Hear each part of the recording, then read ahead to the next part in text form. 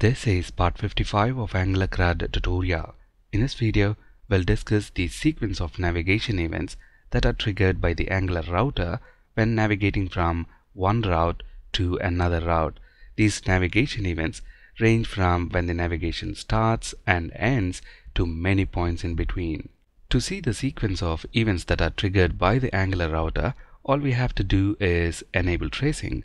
To enable tracing, we pass an object as a second parameter to the forRoot method, and within that object we set enableTracing property to true.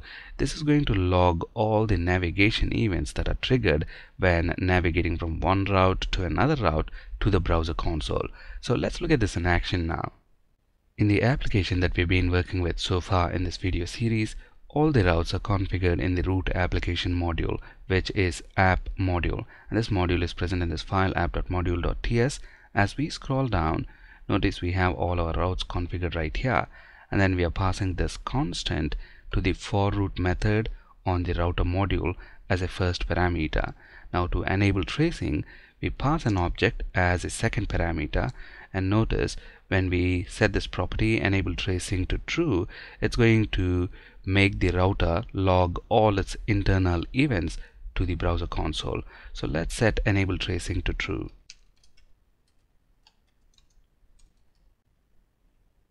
Now let's launch Browser Developer Tools. Notice we already have the sequence of navigation events logged to the browser console.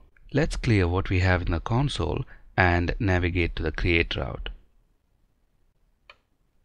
Notice the first event that is triggered is NavigationStart. As the name implies, this event is triggered when the route navigation starts. And then we have RoutesRecognized. Again, as the name implies, this router event is triggered when the application routes are recognized.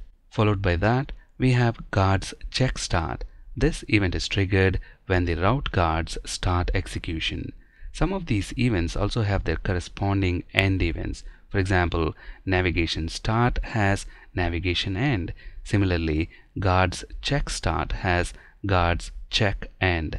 So the last event that is triggered is NavigationEnd. This event is raised when the navigation ends. In addition to these routes, we also have navigation cancel and navigation error.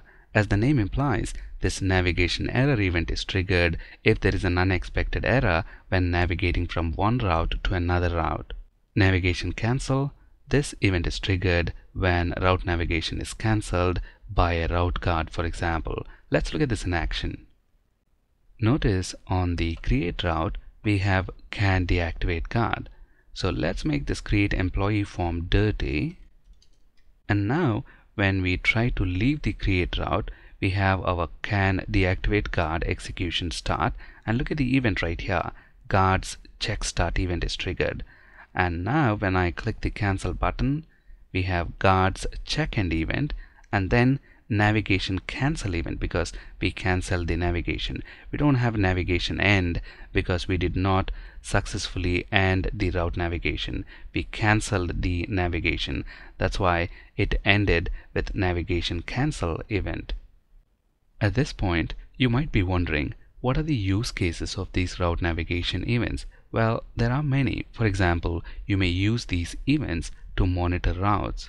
You can also use them to troubleshoot when your application routing does not work as expected. We may also use them to display loading or processing request message if there is a delay navigating from one route to another route. For example, in our case, when we navigate to the list route, there is a delay of 2 seconds before the list route is activated and the associated view template is rendered. Notice this again, when we navigate to the list route, it takes at least 2 seconds before the list route is activated and its associated view template is rendered. So what we want to do is display loading message to the end user during those 2 seconds wait time, so he knows that the application is busy processing his request. We'll discuss how to do this in our next video. That's it in this video. Thank you for watching and have a great day.